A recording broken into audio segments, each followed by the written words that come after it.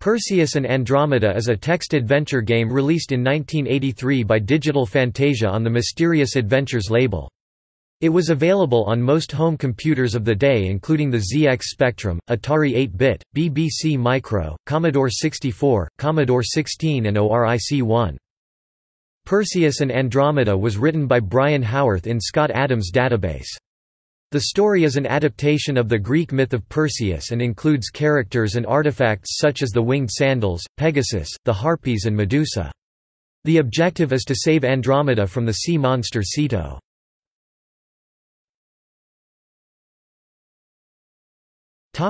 External links. Perseus and Andromeda at MobyGames.